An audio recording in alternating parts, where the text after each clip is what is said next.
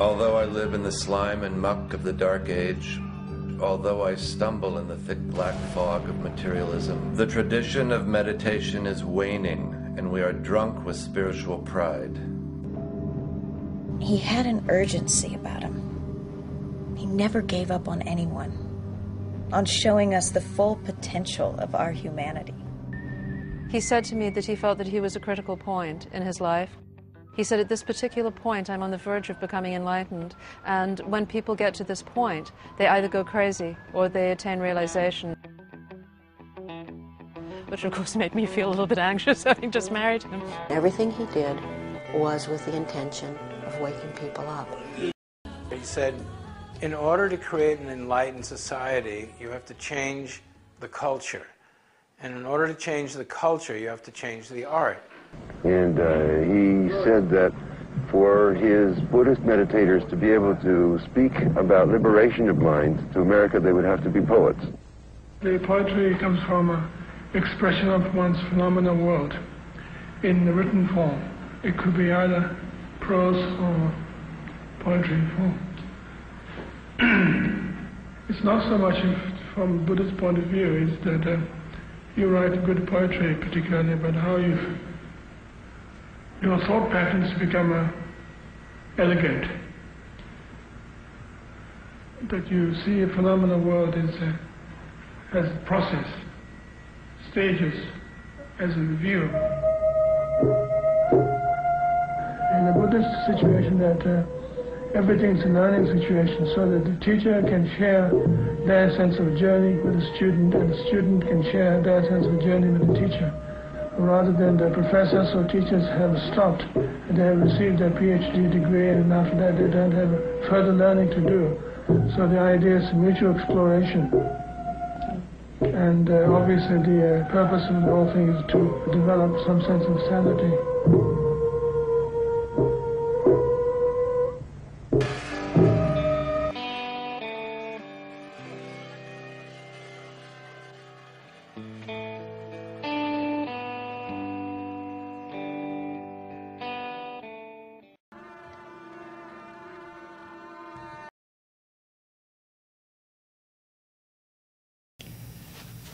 Over the last 40 years, we've had lots of teachers, meaningful teachers. One of them, Chogyam Trungpa, told us as a teaching to march directly into disappointment. Well, the impact then was being captured by the seeming absurdity of it. Like, who wants to march directly into disappointment?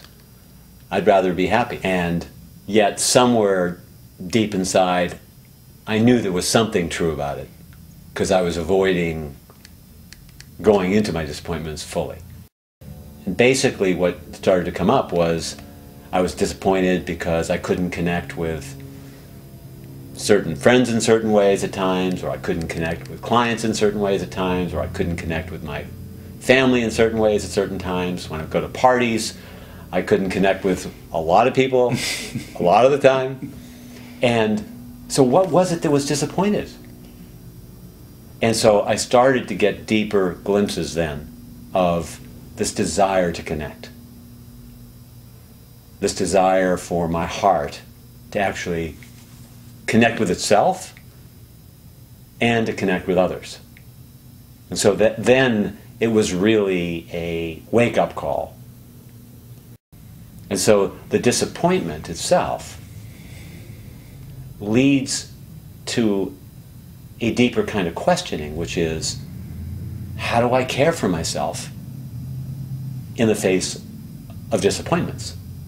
So the disappointment actually has led to a certain kind of inquiring as to how I can nurture or find courage inside myself. Sometimes it's led to a prayerfulness, because I'm in situations where I feel disappointed that I get a test result medically, and I want to find as much peace or acceptance as possible, so it'll lead to a prayer. May I find as much peace, and acceptance as possible. In a given moment, how does one march directly into disappointment? Breathing. You slow down the breath, and you take great interest in the experience of that sensation of the heart sinking. And you slow down enough to where there's a sound that sounds something like, oh. So you hear the tone of, oh. And you allow the breath to go slowly and sink deeply, like, oh. And you stay with it for a few minutes or longer.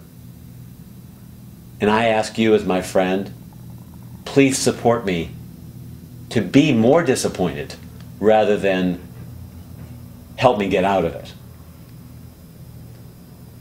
So it's both an internal experience which I value because I recognize that if I feel the disappointment, I'm going to be able to discover what it is that I really wanted underneath, or what it is I really want underneath that's sacred to me. And that can allow me to find my own internal resources.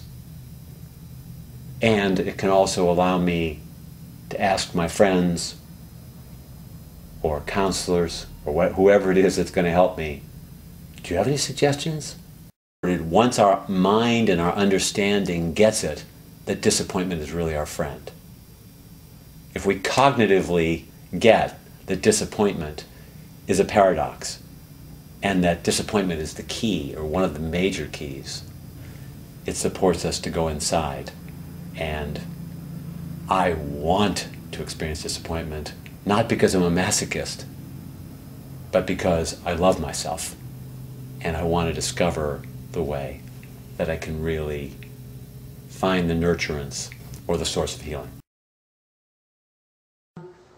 You should know, probably this will discourage you for life, but in the Vajrayana tradition, when you really start working closely with a teacher, that teacher becomes the greatest troublemaker in your life.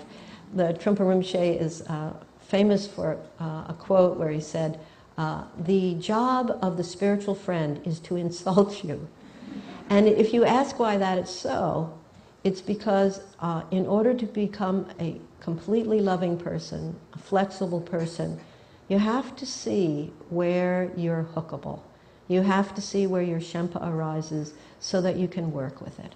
So in the Vajrayana tradition, there's actually a whole practice and teaching that you can do, which is called heightened neurosis, where you actually, the situation is created by certain practices you do, where your neurosis gets heightened to you. And the idea is if you don't see it, if you don't first see where you're hookable and where you get provoked, with a complete honesty and directness, without guilt, but just a straight look at where you get stuck, then you're always going to have that blind spot, and it's always going to be there to drag you down. So if you really want liberation, you really want freedom, you need people around who are going to be provoking you to show you where it is that you still have work to do.